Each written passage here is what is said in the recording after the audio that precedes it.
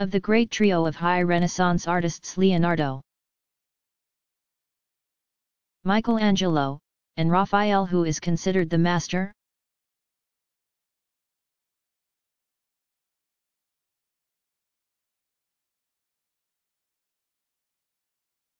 Most historians and critics agree that it was Raphael Sanzio. 1483 to 1520, who most clearly stated the ideals of the High Renaissance. Though arch-rivals Leonardo da Vinci, 1452 to 1519, and Michelangelo Buonarroti, 1475 to 1564, influenced the younger Raphael, he developed his own style. A prolific painter, he was also a great technician whose work is characterized by a seemingly effortless grace. His most well-known work is the School of Athens, 1509 to 11. Which has been called a complete statement of the High Renaissance in its artistic form and spiritual meaning. The painting, which projects a stage-like space onto a two-dimensional surface, reconvenes the great minds of the ancient world: Plato, Aristotle, Pythagoras, Heraclitus, Diogenes, Euclid, for an exchange of ideas. Raphael even included himself in this gathering of greatness. But it seems only appropriate for the master to be in such company, in this work. Raphael has achieved the art of perspective, bringing the discipline of mathematics to pictorial space where human figures appear to move naturally.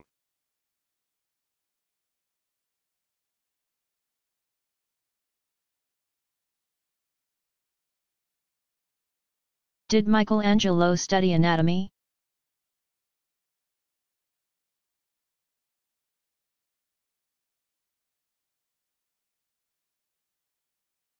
Yes, in 1492 Michelangelo Buonarroti, 1475 to 1564, a master sculptor of the human form,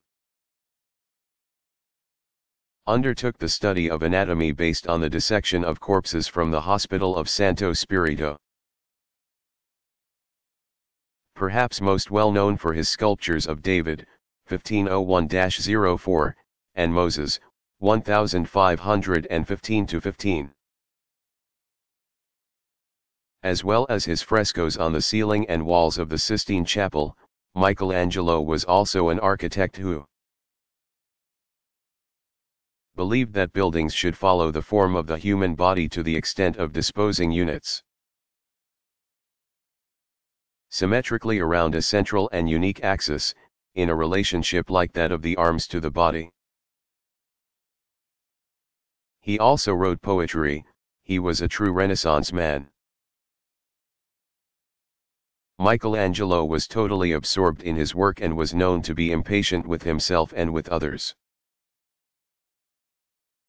He has been likened to German composer Ludwig van Beethoven. 1770 to 1827, since the personal letters of both men reveal a deep sympathy and concern for those close to them, and profound understanding of humanity informs their works. Gardner's art through the ages.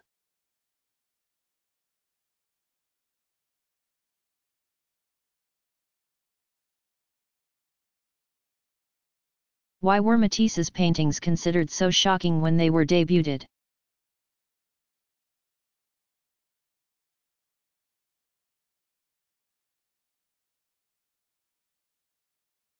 Even if they seem commonplace to art today, the color and style of the paintings of French expressionist Henri Matisse, 1869 to 1954, were revolutionary in their day. In 1905 Matisse, along with several other artists, exhibited works at Paris's Salon d'Automne. The wildly colorful paintings on display there are said to have prompted an art critic to exclaim that they were fauve, or wild beasts. The name stuck, Matisse and his contemporaries who were using brilliant colors in an arbitrary fashion became known as the fauve. His famous work Madame Matisse, or Green Stripe, 1905, showed his wife with blue hair and a green stripe running down the middle of her face, which was colored pink on one side of her nose and yellow on the other. Matisse was at the forefront of a movement that was building new artistic values. The fauve were not using color in a scientific manner, as Georges Seurat had done. Nor were they using it in the nondescriptive manner of Paul Gauguin, 1848–1903, and Vincent van Gogh, 1853–1890. The fauve were developing the concept of abstraction. Throughout his career, Matisse continued to experiment with various art forms: painting, paper cutouts, and sculptures. All of his works indicate a progressive elimination of detail and simplification of line and color. So influential was his style on modern art that some 70 years later one art critic commented that it was as if Matisse belonged to a later generation and a different world.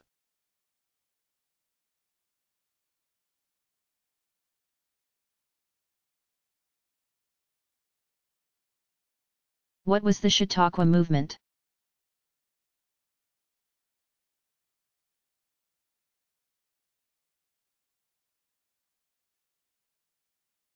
It was a cultural, religious, and political education movement that began in the 1870s and lasted into the 1920s. An estimated 45 million Americans participated in the Chautauqua, making it a dominant force in American life during its day. Theodore Roosevelt, 1858–1919, hailed it as the most American thing in America, and, during World War I, 1914–18, Woodrow Wilson, 1856–1924, claimed that it was an integral part of the national defense. Some scholars credit the Chautauqua movement with sowing the seeds of liberal thought in America. The movement began in 1874 at a Methodist Episcopal campsite on the shores of Lake Chautauqua, New York. There a young minister named John H. Vincent, 1932–1920, of Camden, New Jersey, endeavored to train Sunday school teachers in a summer camp atmosphere. The program grew in popularity and was expanded beyond Bible study and religious training to include lessons in literacy, history, and sociology. Chautauqua-style summer camps, commonly called Sunday school assemblies, began popping up across the nation. All of them featured a general meeting hall or pavilion set in a campground. By 1900 there were 200 pavilions in 31 states. Attendees of all ages would attend the summer programs, which featured speakers on a wide variety of subjects, including the arts, travel, and politics. Performances also became part of the movement, with a variety of musicians and entertainers joining the lecturers. Early in the 20th century the Chautauqua became increasingly secular, and went on the road as an organized lecture and entertainment circuit. Speakers and performers traveled from town to town, where tents were set up for weeks at a Time to house the summer programs. Many Americans saw their first movies in Chautauqua tents. The movement died out in the mid-1920s, with the improvement of communications and transportations. Some consider the Chautauqua the first form of American mass culture. The Chautauqua Institute in New York continues to host a summer education program in the spirit of the original.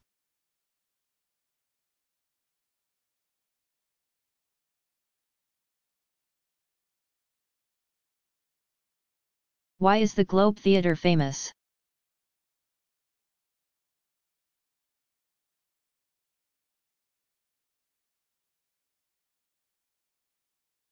The Globe is known because of William Shakespeare's 1564 to 1616 involvement in it.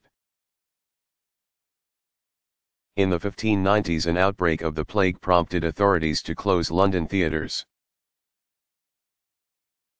At the time, Shakespeare was a member of the Lord Chamberlain's Men, an acting company.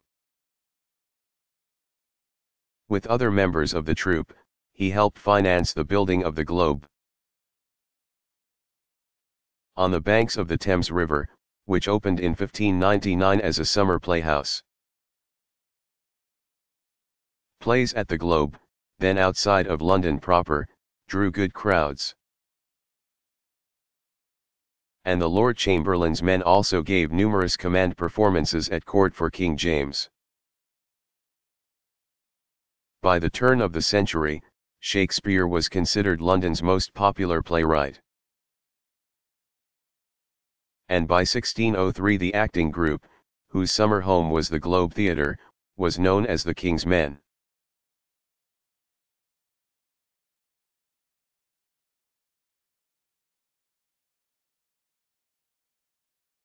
Which Van Eyck, Hubert or Jan painted the Ghent altarpiece?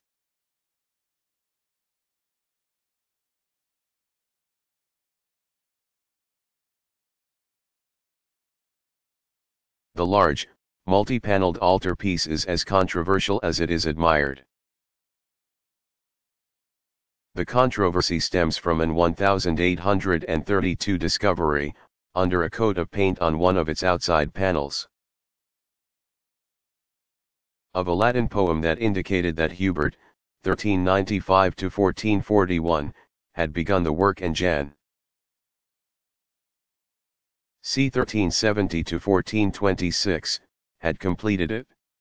So it was believed that the Ghent altarpiece, 1432, was a collaboration between the Flemish brothers. But the question of attribution continued to puzzle art historians for a century and a half, as attempts to assign different parts of the polyptych, multi-paneled work, to either of the brothers failed to gain acceptance. One art historian suggested that Hubert may not have been a painter at all, but rather a sculptor. This theory posited that Hubert's contribution was only in crafting the frames from which the paintings had been removed in 1566 and which were subsequently lost. However, scholars seem to have now reached the consensus that Hubert was largely responsible for the design of the altarpiece and for much of its execution, while Jan was the designer and painter of most of the figures. This elaborate altarpiece, which is composed of 20 folding panels, was typical of Northern European art during the Middle Ages, 500-1350. However, both Van Eycks contributed to the flowering of Renaissance art in Northern Europe as well. In Jan's works, which are finely detailed and ornamental, he was originally a miniaturist and illuminator. The progression from medieval to Renaissance art can be seen. In particular, his painting Man in a Red Turban, 1433. which may be a self-portrait, marks an important step in the humanization of art. Prior to this, the artist's subjects had been religious in nature. Here the painting is simply a record of a living individual. This kind of portraiture began to multiply as artists and patrons alike became increasingly interested in the reality revealed by them. Through such portraits, man began to confront himself rather than the otherworldly anonymity of the Middle Ages. Renaissance art in Italy as well as in Northern Europe marks the climax of the slow but mighty process that brings man's eyes down from the supernatural to the natural world, Gardner's art through the ages.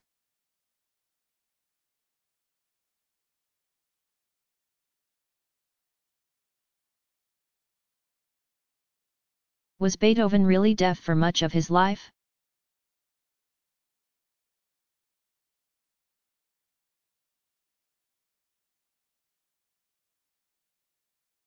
Yes, Ludwig van Beethoven, 1770 to 1827, suffered a gradual hearing loss during his 20s,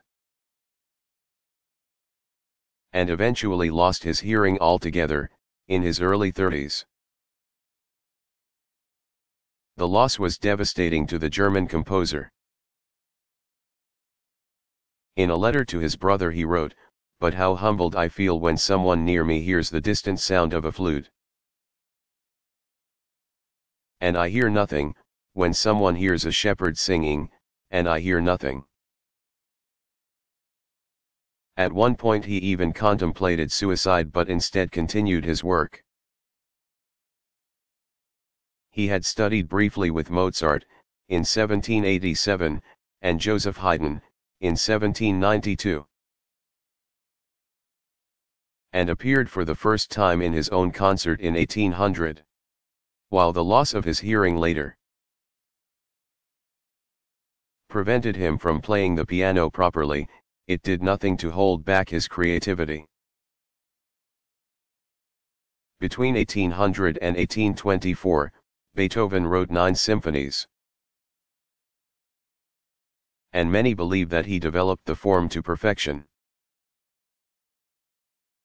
His other works include 5 piano concertos and 32 piano sonatas, as well as string quartets. Sonatas for piano and violin, opera, and vocal music, including oratorios. It was about the time that he completed his work on his 3rd symphony. The Eroica, 1804, that he went completely deaf. Though he was himself a classicist, music critics often refer to a turning point marked by the Eroica, which shows the complexity of the Romantic age of music. A true genius, Beethoven's innovations include expanding the length of both the symphony and the piano concerto,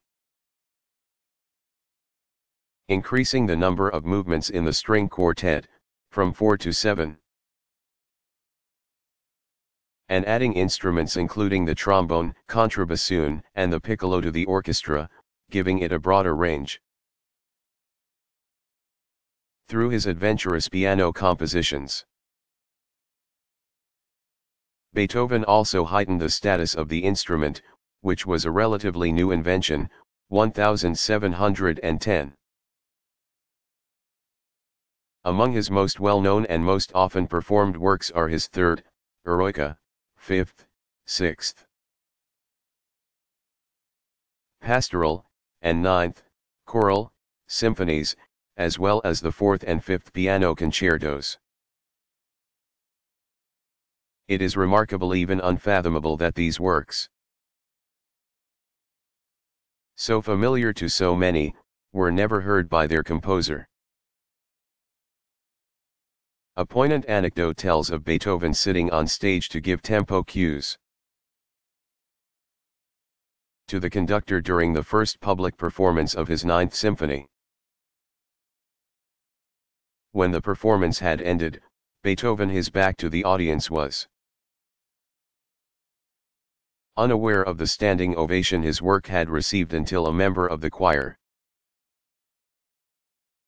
turned Beethoven's chair around so he could see the tremendous response.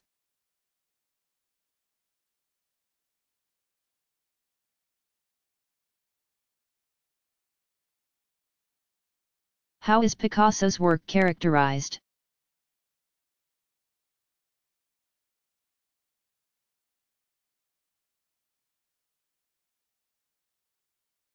It's impossible to characterize or classify the work of Spaniard Pablo Picasso, 1881–1973. Since his career as an artist spanned his entire life and he experimented with many disciplines. Picasso often claimed that he could draw before he could speak. And by all accounts he spent much of his childhood engaged in drawing. He was only 15 years old when he submitted his first works for exhibition. And by the turn of the century, when he was still a young man, he began exploring the blossoming modern art movement. The rest of his career breaks into several periods. His blue period, 1901–04, was named for the monochromatic use of the color for its subjects, and was likely the result of a despair brought on by the suicide of a friend. Next came his rose period, beginning 1905. When images of harlequins and jesters appear in his works, all to a somewhat melancholic effect. He soon began to incorporate aspects of primitive art, and later experimented with geometric line and form in his works, which were constructions or deconstruct ions, sometimes only identifiable by their title. In the spring of 1912 Cubism exploded, and Picasso was on its forefront. In 1923 he broke new ground with Surrealism. The key masterpiece in his body of works came in 1937 when he painted Guernica. His rendering of the horror of the German attack, supported by Spanish fascists, on the small Basque town of Guernica, in Spain. His career reached its height during the 1940s, during which he lived in Nazi-occupied Paris. Biographer Pierre Cabane summed up the last period, 1944–73, of Picasso's work. He invented a second classicism. Autobiographical classicism. His final 30 years were to be a dizzying, breakneck race toward creation. During this time, Picasso did not chart any new artistic territory, but simply created art at an amazing rate. After his death in 1973, his estate yielded an inventory of 35,000 remaining works, paintings, drawings, sculptures, ceramics, prints, and woodcuts. He left an enormous, even mind-boggling legacy to the art world. In a 1991 article in Vanity Fair, Picasso's friend and biographer John Richardson observed, "Almost every artist of any interest who's worked in the last 50 years is indebted to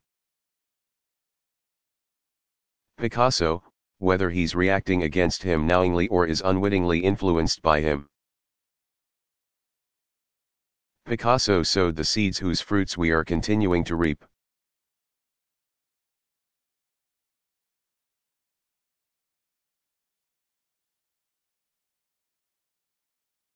Why is Brahms's First Symphony sometimes called Beethoven's 10th?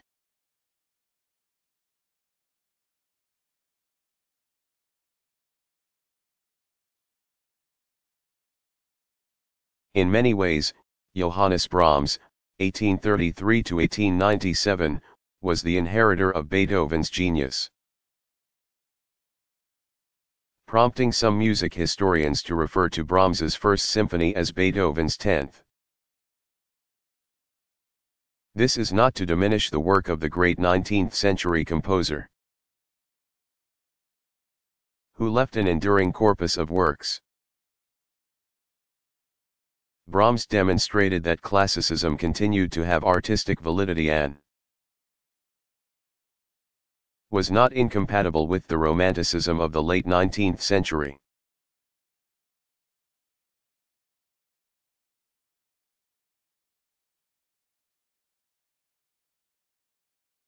How old was Mozart when he composed his first work?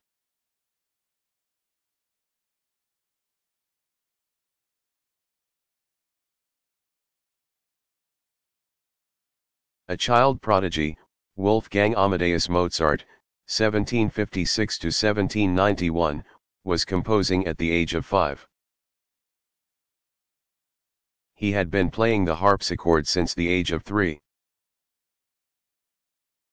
His father, Leopold, 1719 to 1787, was a composer and violinist who recognized his son's unusual music ability and encouraged and taught young Mozart.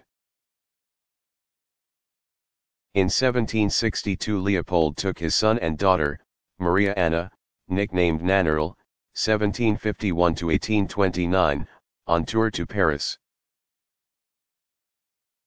While there, young Wolfgang Mozart composed his first published violin sonatas and improvisations. However, the image of the effortless and artless child of nature is not altogether true. Contrary to the reports that the gifted composer never revised first and only drafts, he did work at his craft. In a letter to his father, he wrote, "It is a mistake to think that the practice of my art has become easy to me. No one has given so much care to the study of composition as I have. There is scarcely a famous master in music whose works I have not frequently and diligently studied." The fact is that he did make revisions to his works, though it is also true that he composed at a rapid pace. The result is an impressive body of works, unequaled in beauty and diversity. The complete output some 600 works in every form, symphonies, sonatas, operas, operettas, cantatas, arias, duets, and others, would be enough to fill almost 200 CDs. Among his most cherished works are The Marriage of Figaro, 1786. Don Giovanni, 1787, Così fan tutte, 1790, and The Magic Flute, 1791.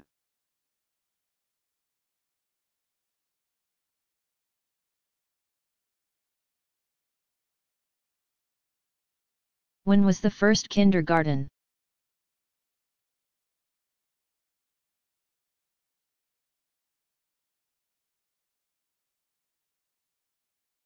The world's first kindergarten opened in 1837 in Blankenburg, Germany, under the direction of educator Friedrich Froebel, 1782 to 1852. Froebel went on to establish a training course for kindergarten teachers, and he introduced the schools throughout Germany. Such schools and classes for children ages 4 to 6 are the norm today in much of the world.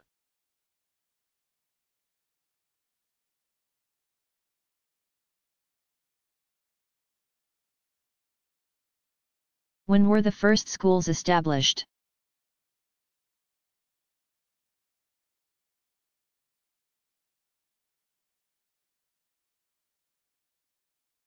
The first formal education began shortly after the development of writing, c.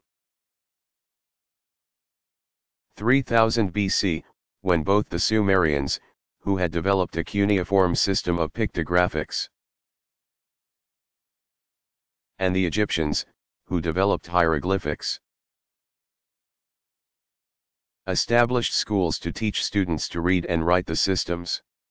After the development of the first alphabet,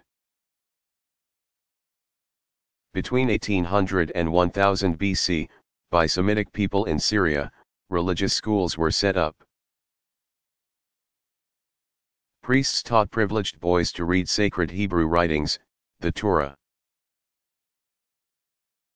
The first school that was open to everyone, not just the upper classes,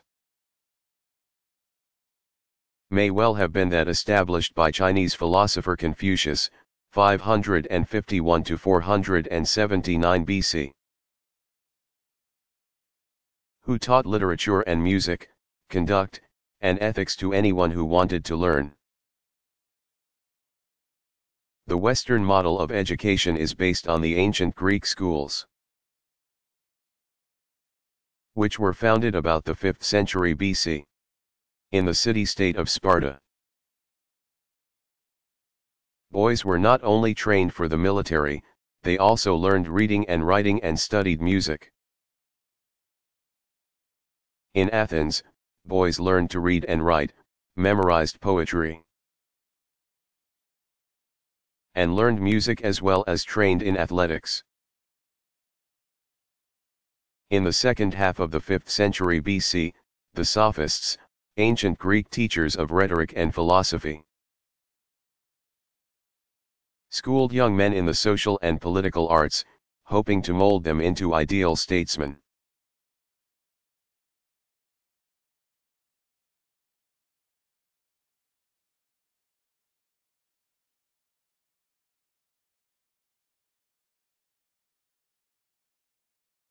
What was the first university in the Western Hemisphere?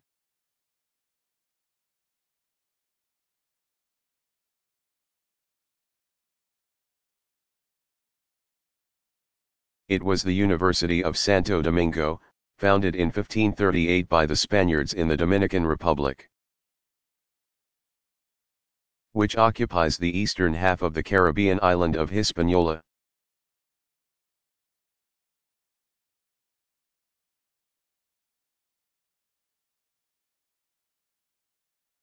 When did higher education begin?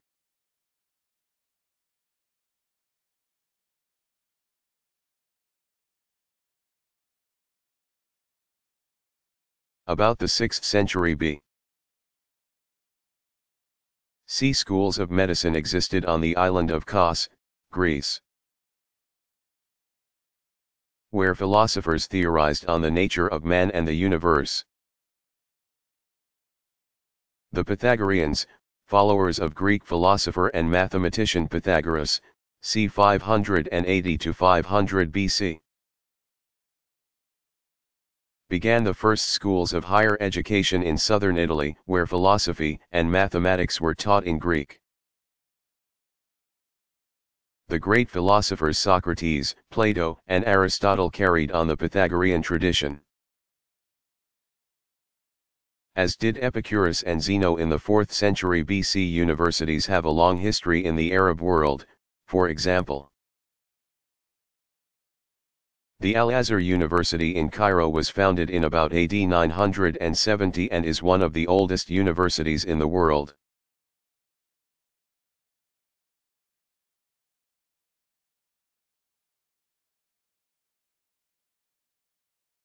Separation of church and state affected the public schools?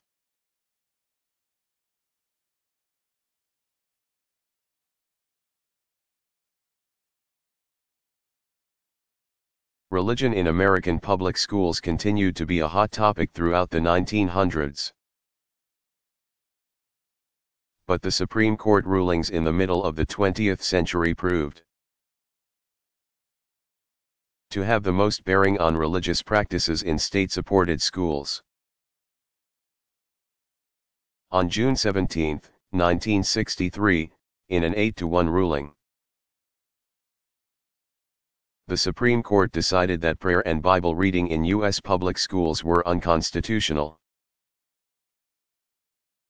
The decision, in the case of Skemp v. Abington Township, culminated a series of high court rulings over the course of almost 20 years, which gradually removed the practice of religious activities from public schools. The rulings began in 1947 with the New Jersey case of Everson v. Board of Education, in which the court, in a 5-4 vote, defended the use of state funds to transport children to parochial schools, but warned that a wall of separation between church and state must be maintained. In 1948, in McCollum v. Board of Education, the court banned a program of religious instruction from the schools of Champaign, Illinois. In Engel v. Vital, 1962. The justices of the Supreme Court ruled that the state-composed prayer recited in New York classrooms was unconstitutional.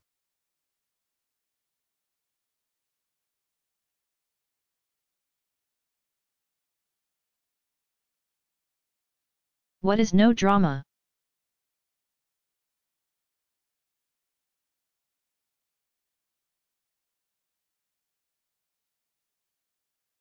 It is the oldest form of traditional Japanese drama, dating to a.D. 1383. It is rooted in the principles of Zen Buddhism, a religion emphasizing meditation, discipline, and the transition of truth from master to disciple. History and legend are the subjects of no plays, which are traditionally performed on a bare wooden stage by masked male actors who performed the story using highly controlled movements. The drama is accompanied by a chorus, which chants lines from the play. The art form was pioneered by actor-dramatist Moto Kiyozumi, 1363–1443, when he was 20 years old. Zimi had begun acting at age 7 and went on to write more than half of the roughly 250 no dramas that are still performed today.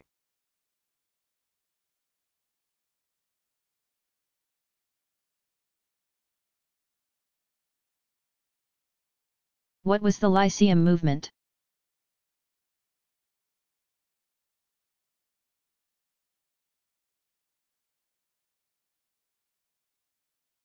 It was a public education movement that began in the 1820s and is credited with promoting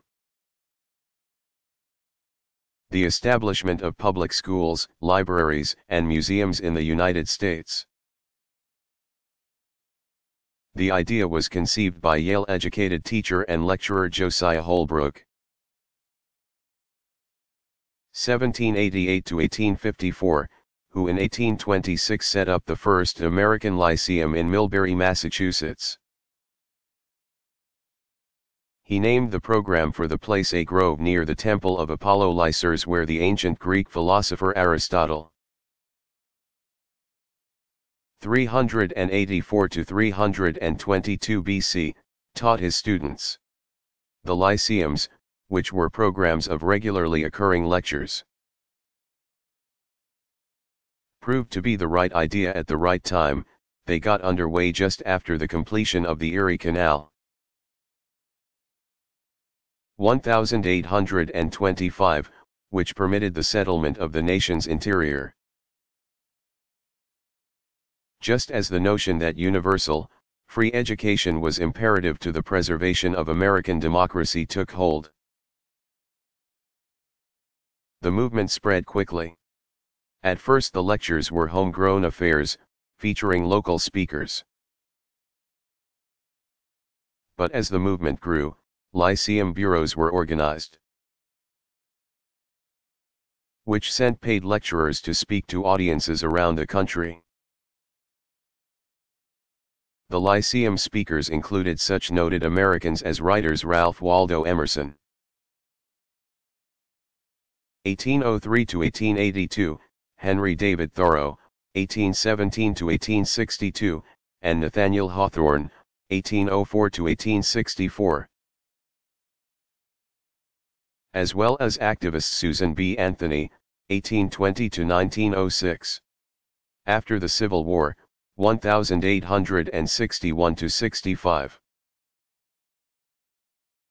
The educational role of the Lyceum movement was taken over by the Protestant-led Chautauquas.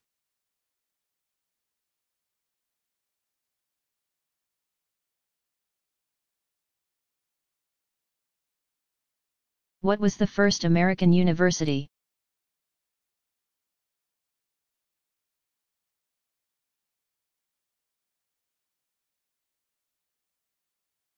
It was Harvard, chartered on October 28, 1636, by the Massachusetts General Court, which passed a legislative act to found a college. It was not until November of the following year, however, that there was further action. It was then that the General Court decreed that the college be built in Newtown, Massachusetts, which in 1638 was renamed Cambridge after England's Cambridge University, where some colonists had studied. In fall of that year, Harvard's first professor, Nathaniel Eaton, began classes, at which time the first building was under construction and a library was being assembled. The university got its name not from a founder, but from a newly arrived British philanthropist and colonial clergyman, John Harvard, 1607 to 1638.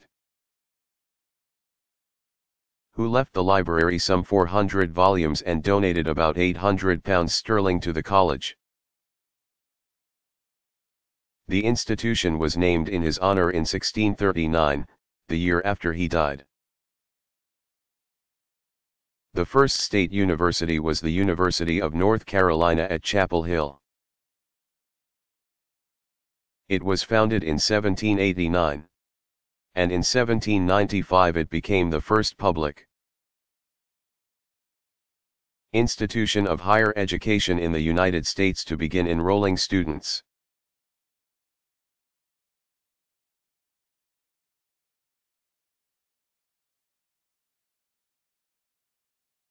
What was vaudeville?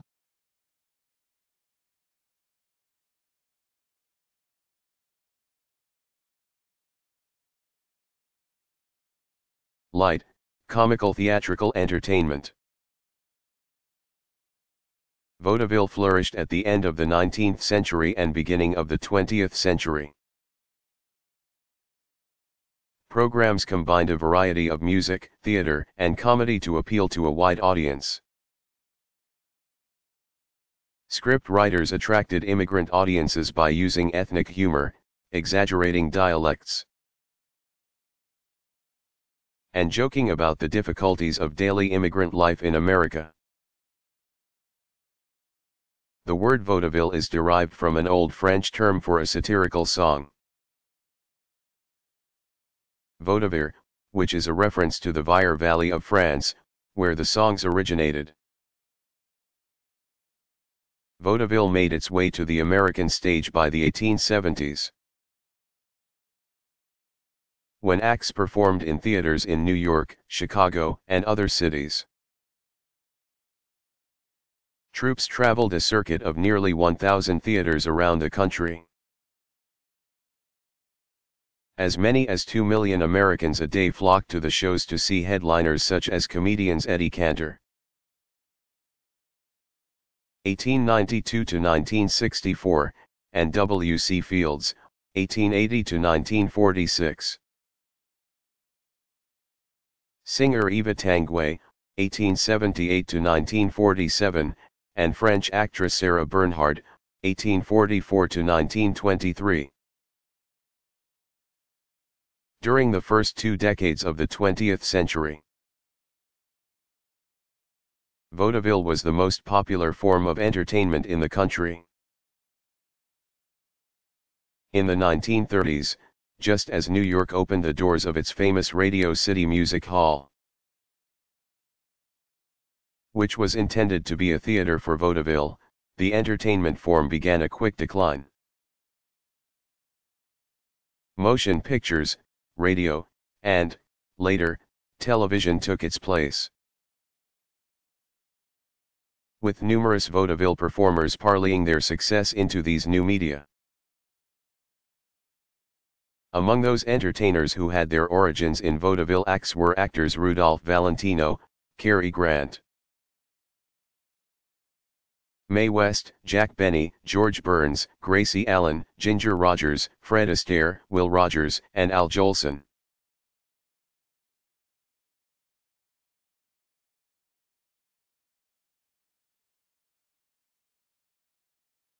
How old is the concept of public schools?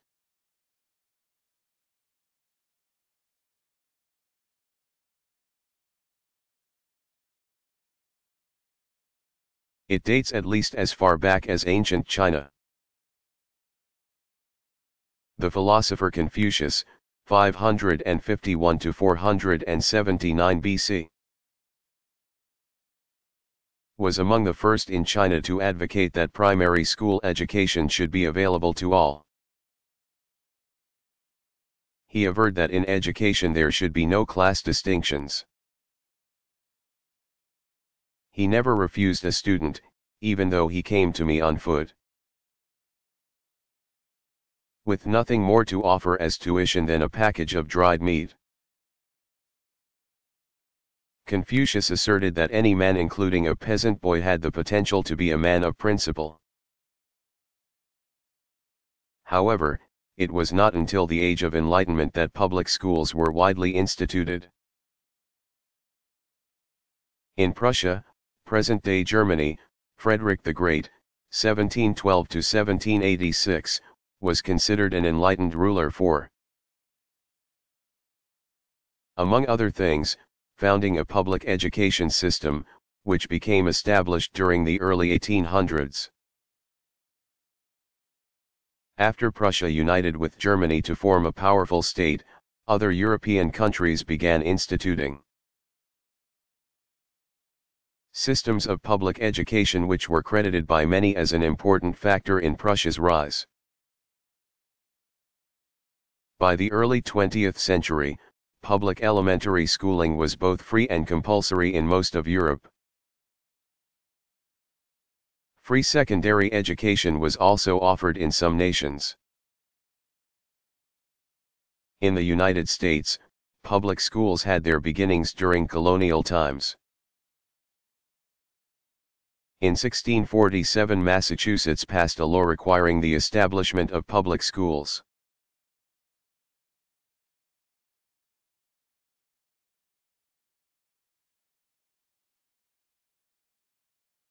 Why do music historians talk about before Bach and after Bach?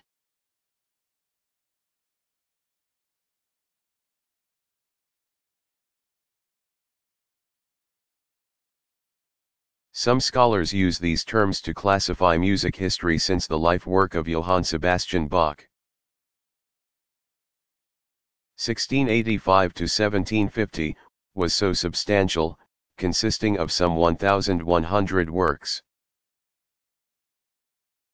and has had lasting and profound influence on music composition. While he was not famous during his lifetime and had disagreements with employers throughout his career,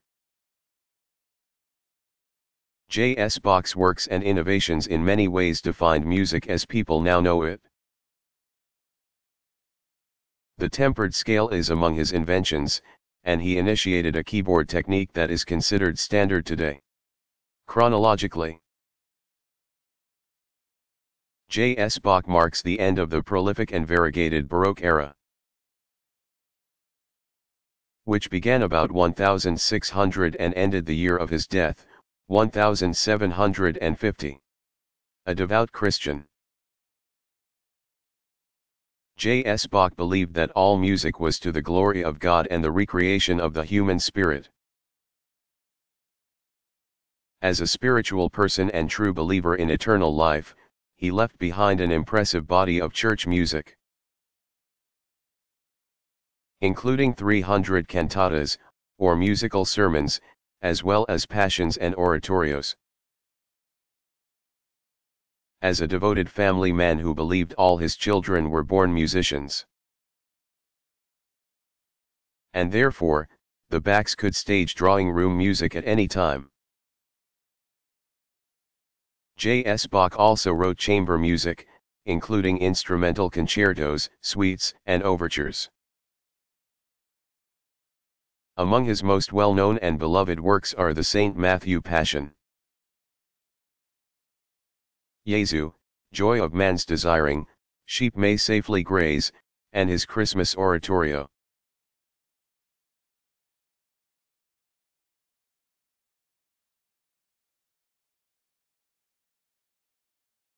How many musical Bachs were there?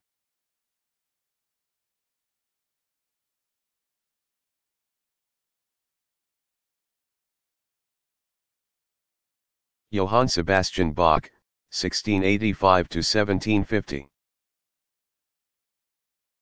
Was only one of a long and extended line of competent musicians, some 14 of them. The Bach family was a musical dynasty. J.S.'s father, Ambrosius Bach, 1645 to 1695. Was a court musician for the Duke of Eisenach, and several of J.S. Bach's close relatives were organists in churches. His eldest brother, Johann Christoph Bach, 1671 to 1721, was apprenticed to the famous German composer Johann Pachelbel. 1653 to 1706, J.S. Bach left a musical legacy even beyond the vast body of church, vocal, and instrumental music that he composed. 4 of his sons and 1 grandson were also accomplished musicians. The English Bach refers to J.S.'s son Johann Christian Bach, 1735 to 1782. Who composed operas, oratorios, arias, cantatas, symphonies, concertos, and chamber music.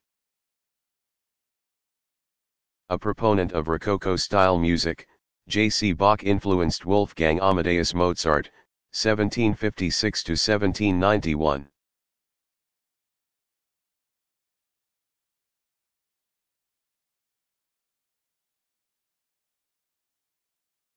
What is a passion play?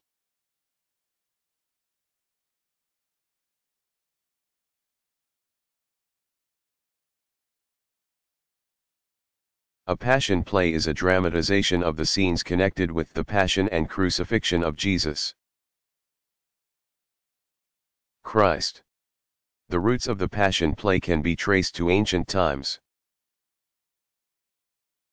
Early Egyptians performed plays dedicated to the god Osiris, god of the underworld and judge of the dead. And the Greeks also acted out plays to honor their god Dionysus, the god of fertility, wine, and, later, drama. During the Middle Ages, 500-1350, liturgical, religious ceremonial, dramas were performed. Toward the end of the 10th century, the Western Church began to dramatize parts of the Latin Mass, especially for holidays such as Easter. These plays were performed in Latin by the clergy, inside the church building. Eventually the performances became more secular, with laymen acting out the parts on the steps of the church or even in marketplaces. The liturgical dramas developed into so-called miracle plays or mystery plays. As a symbol of gratitude or as a request for a favor, villagers would stage the life story of the Virgin Mary or of a patron saint. When the plague, also called the Black Death, ravaged Europe, The villagers at Oberammergau, Germany, in the Bavarian Alps, vowed to enact a passion play at regular intervals in the hope that by so doing they would be spared the Black Death. They first performed this folk drama in 1634 and have continued to stage it every 10 years. Attracting numerous tourists to the small town in southern Germany.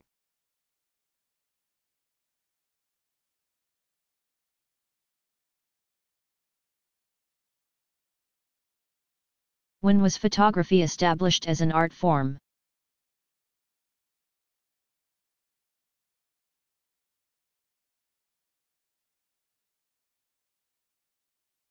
In the early 1900s. Alfred Stieglitz, 1864–1946, is the acknowledged father of modern photography. His interest in the medium began when he was just a toddler, at the age of 2. He became obsessed with a photo of his cousin, carrying it with him at all times. When he was 9 years old, he took exception to a professional photographer's practice of using pigment to color a black and white photo, complaining that this spoiled the quality of the print. Between 1887 and 1911, Stieglitz worked to establish photography as a valid form of artistic expression, a pursuit for which he was sometimes publicly derided. He believed that photography should be separate from painting, but on an equal footing as an art form. He also strove to differentiate photography by instilling it with an American essence. The streets of New York City became his subject. By the time Stieglitz founded the Photo Secession Group in 1902, he had developed a uniquely American art form. Stieglitz also published and edited photography magazines, most notably Camera Work, 1903–17. After an unhappy first marriage, in 1924, Stieglitz married American artist Georgia O'Keeffe. 1887–1986, who became the subject of one of his best-known series of works.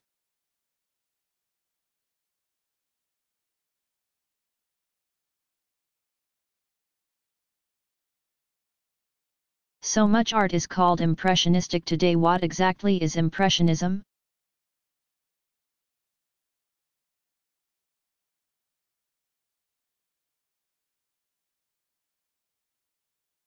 The term Impressionism was derived by a rather mean-spirited art critic from the title of one of Claude Monet's 1840–1926, early paintings, Impression, Fog, La Havre, 1872. The French Impressionist painters were interested in the experience of the natural world and in rendering it exactly as it is seen, not fixed and frozen with an absolute perspective, but rather as constantly changing and as it is glimpsed by a moving eye. Georges Seurat, 1859–1891, and Paul Signac, 1863–1935, are also typically thought of as Impressionists. However, they are more appropriately dubbed Neo-Impressionists since they,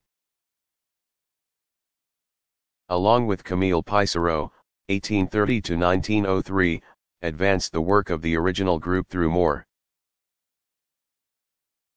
scientific theories of light and color, introducing deliberate optical effects to their works. Seurat and Signac are commonly referred to as pointillists for the technique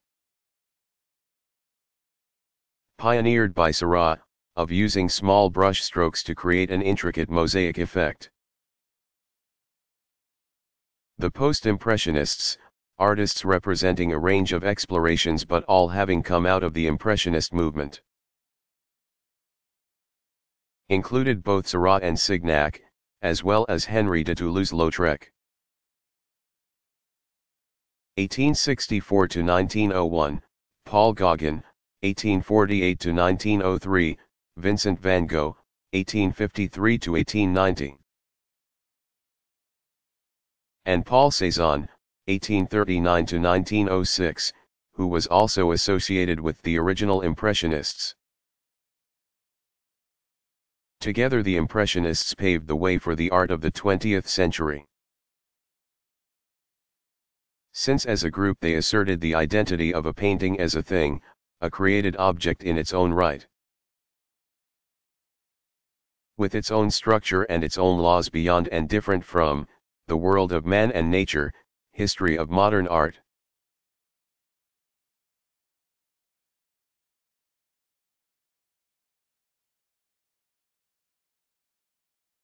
When was our system for notating music developed?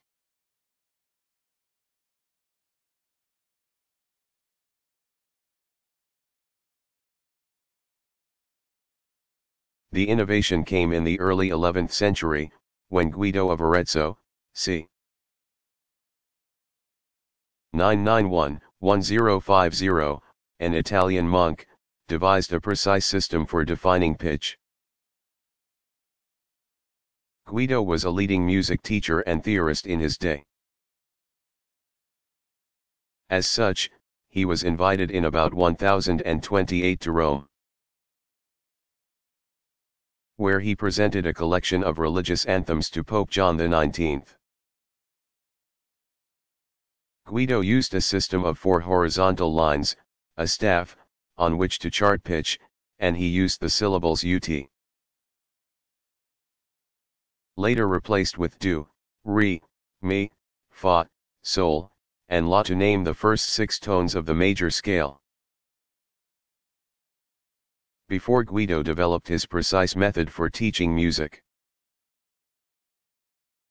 singers had to learn melodies by memorizing them, a process that took many years. Using his notating system, singers were able to sight-read melodies. Guido's famous treatise, Micrologus,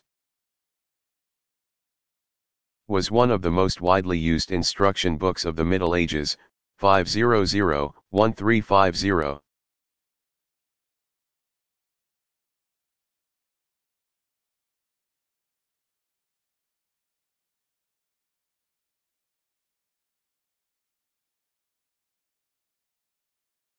How did Montessori schools get started?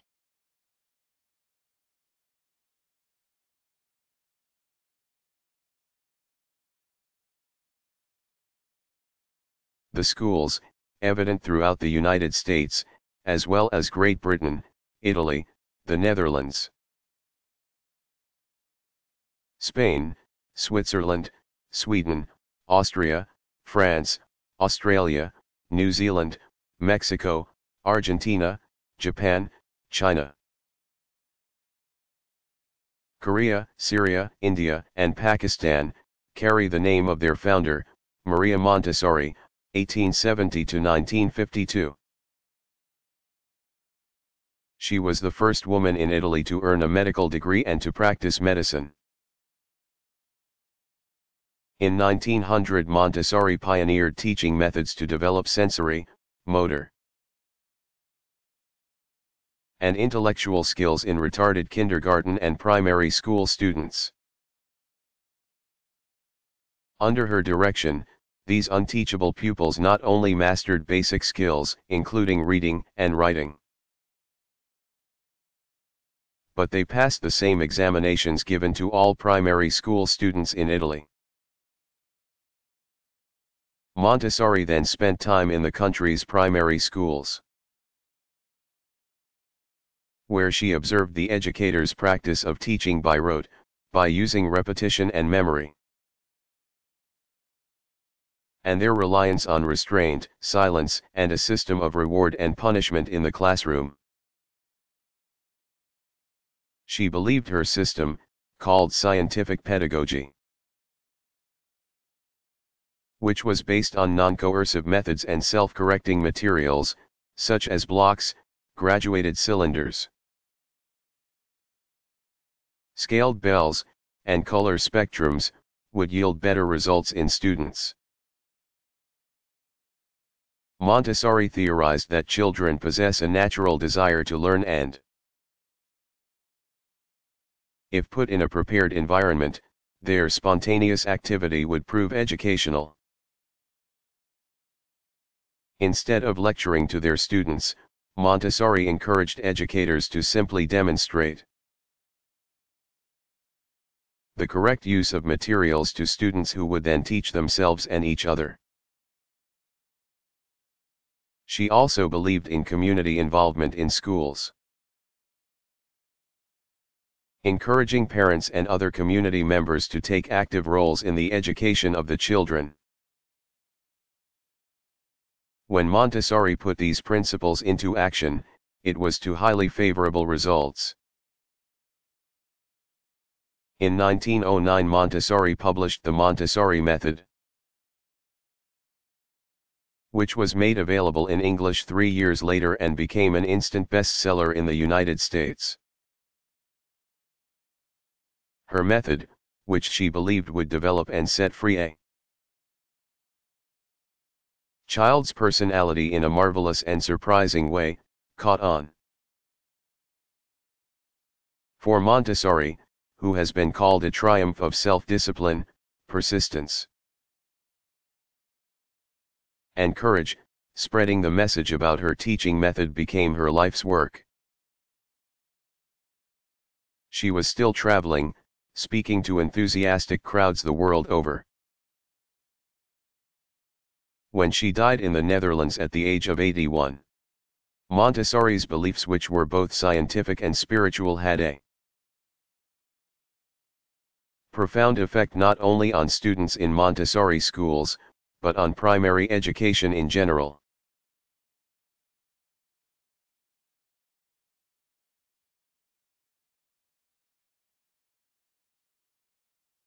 When was the first university established in the West?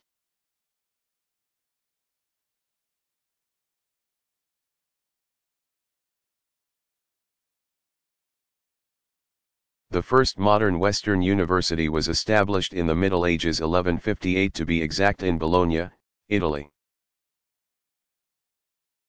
It was in that year that Frederick I, c. 1123 to 1190, Holy Roman Emperor, asserted his authority in Lombardy. He granted the first university charter for the University of Bologna, authorizing its students to organize the universities that were set up in Europe during the Middle Ages. 500-1350 were not necessarily places or groups of buildings, they were more often groups of scholars and students. The University of Paris, which today includes the renowned Sorbonne.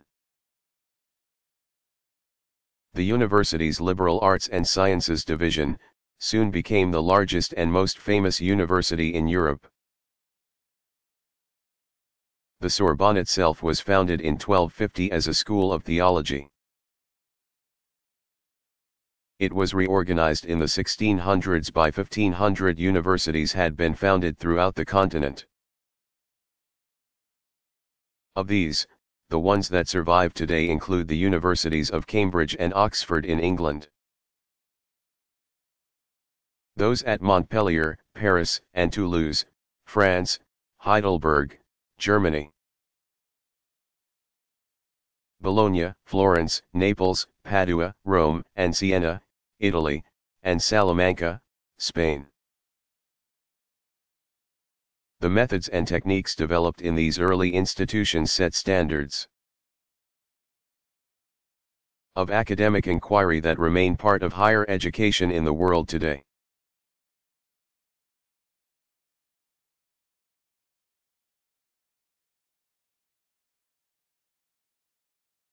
Why is Rembrandt considered the archetype of the modern artist?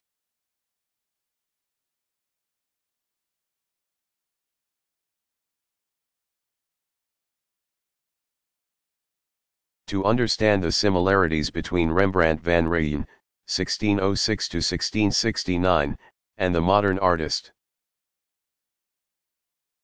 it's important to note that this master portrait painter, who broke ground in his use of light and shadow, was in his own time criticized for his work. Some thought it too personal or too eccentric. An Italian biographer asserted that Rembrandt's works were concerned with the ugly,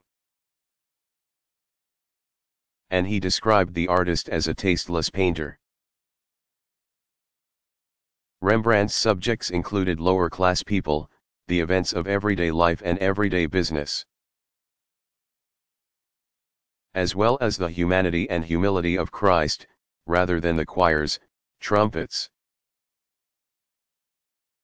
and celestial triumph that were the subjects of other religious paintings at the time. His portraits reveal his interest in the effects of time on human features, including his own. In summary, the Dutch artist approached his work with psychological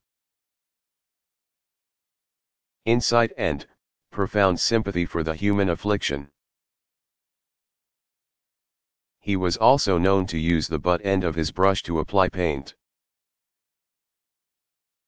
Thus, he strayed outside the accepted limits of great art at the time. Art critics today recognize Rembrandt as not only one of the great portrait painters, but a master of realism. The Dutch painter, who also etched, drew, and made prints, is regarded as an example for the working artist. He showed that the subject is less important than what the artist does with his materials. Among his most acclaimed works are the Syndics of the Cloth Guild, 1662, and The Return of the Prodigal Son, c. 1665.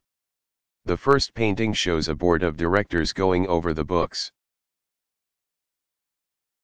and Rembrandt astutely captures the moment when the six businessmen are interrupted, thus showing a remarkably real everyday scene. The Return of the Prodigal Son is one of the most moving religious paintings of all time. Here Rembrandt has with great compassion rendered the reunion of father and son, capturing that moment of mercy when the contrite son kneels before his forgiving father. Through his series of self-portraits, Rembrandt documented his own history from the confidence and optimism of his youth to the worn resignation of his declining years.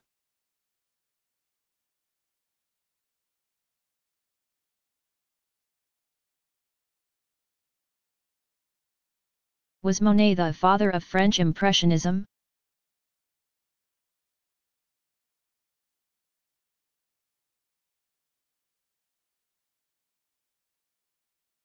Though the movement was named for one of Claude Monet's, 1840 to 1926, paintings and his water lilies,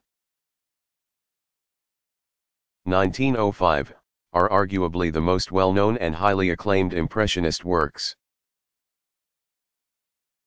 Impressionism is actually rooted in the works of the group's spiritual leader, Edouard Manet, 1832 to 1883. Who first began experimenting with color and light to bring a more naturalistic quality to painting.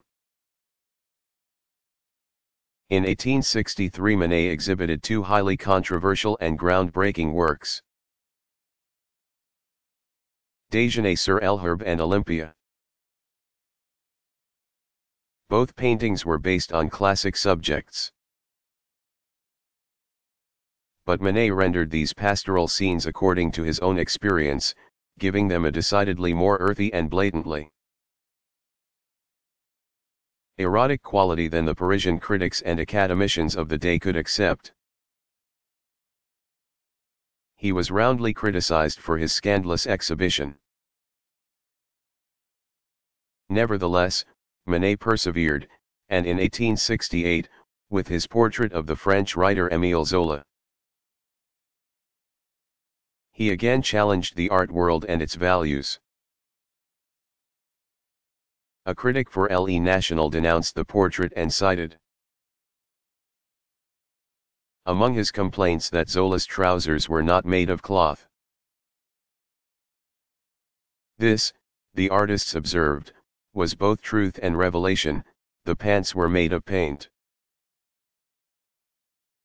A few years later, in 1870, Manet began experimenting with painting outside,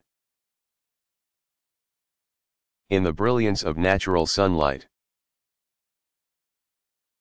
Manet pioneered many of the ideas and techniques taken up by the Impressionists.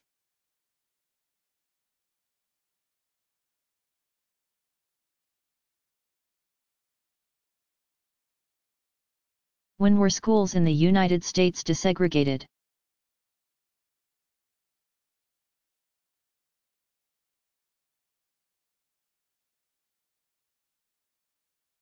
On May 17, 1954, in the case of Brown v. Board of Education, the Supreme Court ruled, 9-0, that racial segregation in public schools is unconstitutional. The court overturned the separate but equal doctrine laid down in the 1896 case. Plessy v. Ferguson. Chief Justice Earl Warren, 1891-1974. Ordered the states to proceed with all deliberate speed to integrate educational facilities. Also in 1954, on November 7, the Supreme Court ordered desegregation of public golf courses, parks, swimming pools, and playgrounds. In the aftermath of these rulings, desegregation proceeded slowly and painfully. In the early 1960s, sit-ins, freedom rides, and similar expressions of nonviolent resistance by blacks and their sympathizers led to a decrease in segregation practices in public facilities. How has the U.S.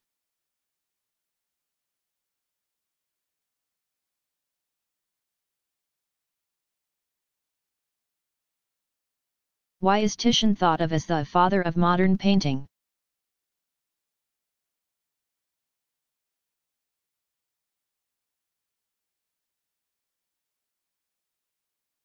During Titian's time, 1488 or 1490 to 1576, artists began painting on canvas rather than on wood panels. A master of color, the Venetian painter was both popular and prolific. His work was so sought after that even with the help of numerous assistants, he could not keep up with demand. His body of works established oil color on canvas as the typical medium of Western pictorial tradition. Among his most well-known paintings are Sacred and Profane Love, c. 1515, and Venus of Urbino, 1538.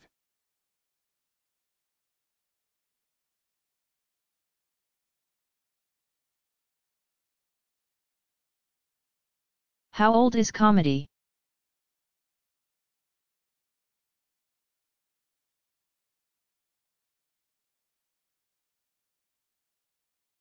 Like tragedy, comedy as a form of drama dates back to ancient Greece.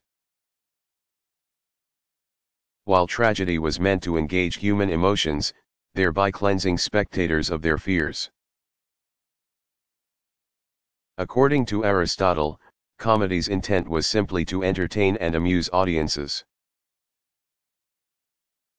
Athenian poet Aristophanes, who flourished circa the 5th century BC, is considered the greatest ancient writer of comedy. His plays, written for the festival of Dionysus, the god of fertility, wine, and, later, drama, were a mix of social, political, and literary satire. Performance vehicles included farce, parody, and fantasy. During the 4th century BC, this old comedy evolved into a new comedy, which was less biting and more romantic and realistic in nature. New comedy, which was marked by strong character development and often subtle humor, includes the works of Greek playwright Menander, flourished during the 4th century BC, and those of Roman comic writers Plautus, flourished 3rd century BC, and Terence, flourished 2nd century BC, all of whom were influences on Ben Jonson. William Shakespeare, Jean Molière, and other writers of the 16th and 17th centuries.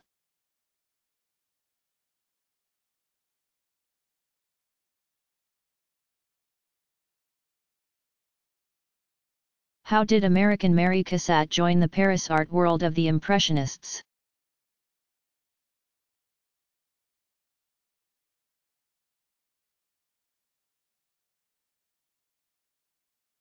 Mary Cassatt, 1844–1926, the daughter of a wealthy investment banker from Pittsburgh, Pennsylvania, traveled to Paris in 1866 in the company of her mother and some women friends. The young Cassatt was determined to join the city's community of artists. Since women were not allowed to enroll in classes at Paris's Institute of Beaux-Arts, the policy was changed in 1897. Cassatt privately studied painting and traveled in Europe, pursuing her artistic interests.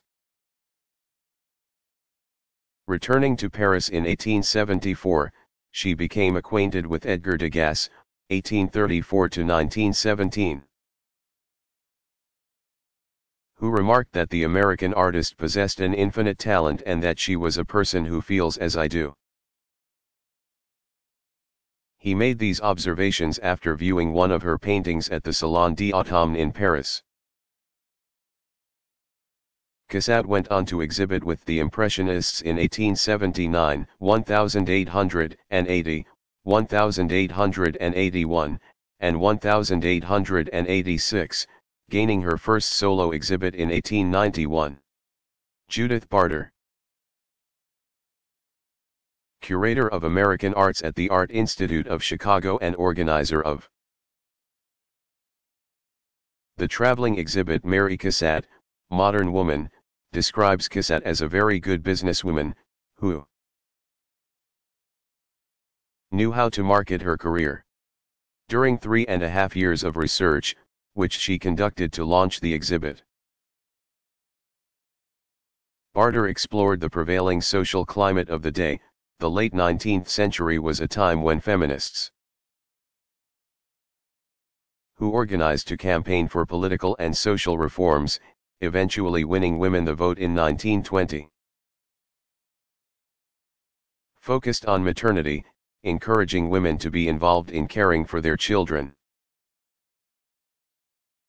To Cassatt, observed Barter, maternity was the highest expression of womanhood. Women and children were the subjects of Cassatt's body of works, which includes oil paintings, pastels, prints, and etchings. Cassatt's place among the Impressionists has often been overshadowed by her male colleagues, and her contributions to the art world are mentioned only in passing in many art books. But her talent, insights, and sheer determination combined to create an impressive legacy. As Gauguin quipped, Mary Cassatt has charm but she also has force.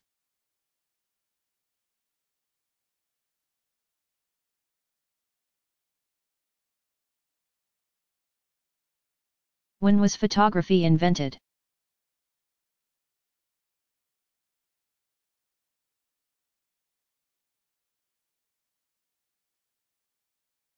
The concept of still photography dates back to the 10th century when Islamic scientists developed the camera obscura.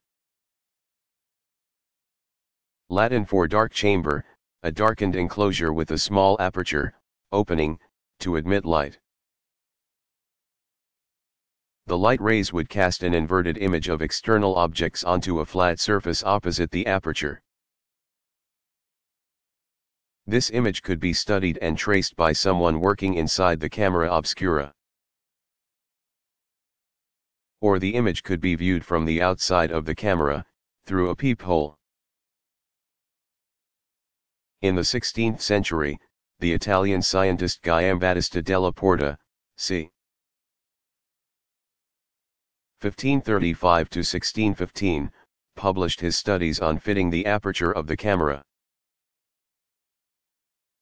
obscura with a lens to strengthen or enlarge the image projected. Made increasingly versatile through additional improvements. The camera obscura became popular among 17th and 18th century European artists. But the camera obscura could only project, rather than reproduce, images onto a screen or a piece of paper. During the 1800s, scientists experimented with ways of making the images permanent.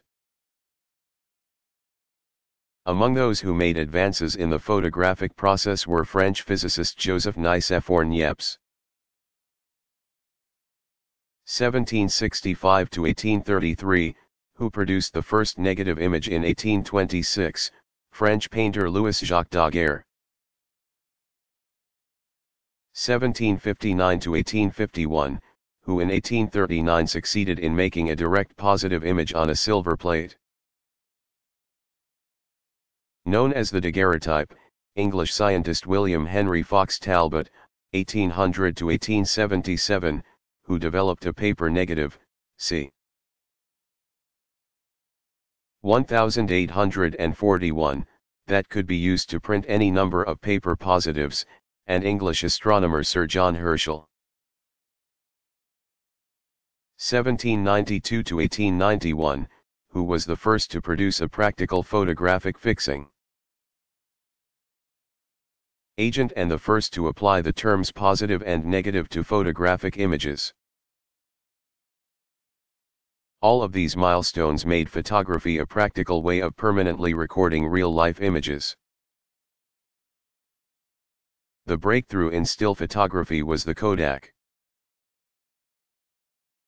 Introduced in 1888 by American inventor George Eastman, 1854 to 1932.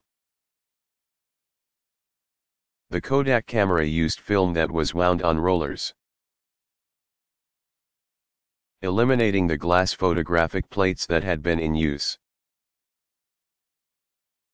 The box-shaped camera made photography accessible to everyone, including amateurs.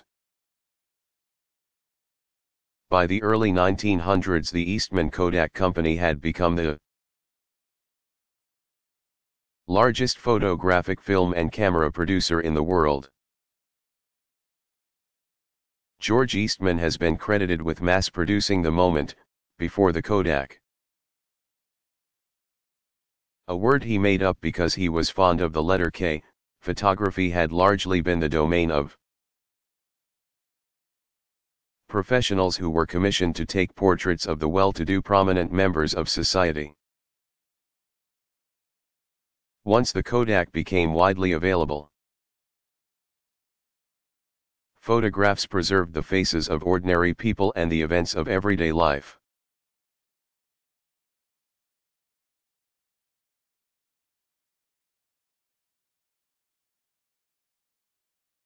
What does Wagnerian mean?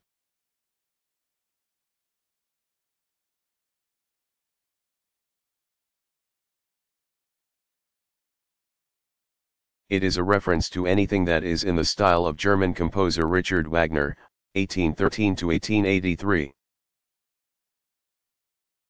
Wagner was an enormously creative composer, conductor, and artistic manager who is credited with no less than originating the music drama. His interest in theater began in his boyhood, and by his teens he was writing plays.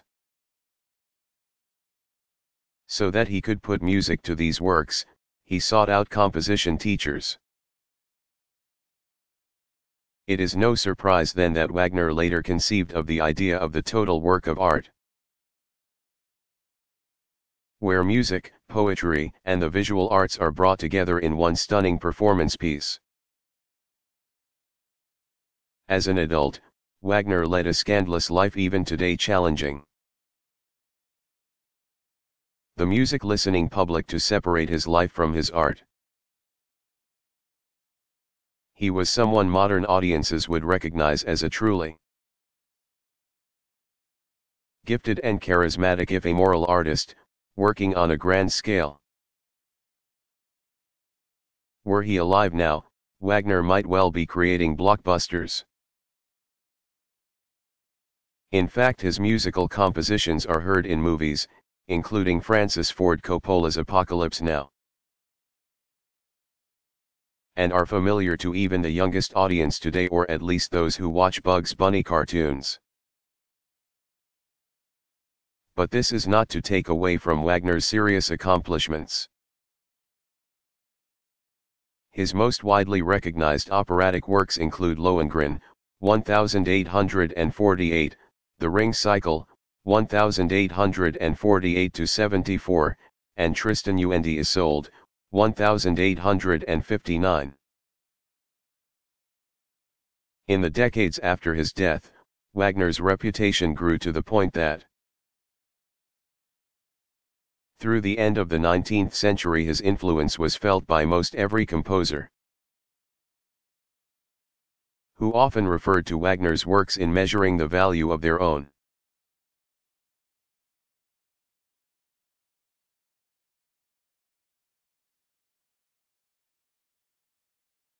What does Wagnerian mean?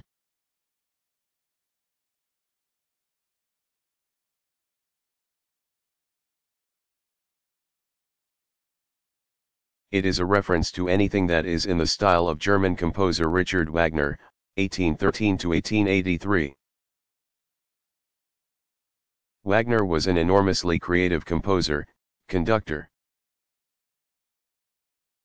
and artistic manager who is credited with no less than originating the music drama.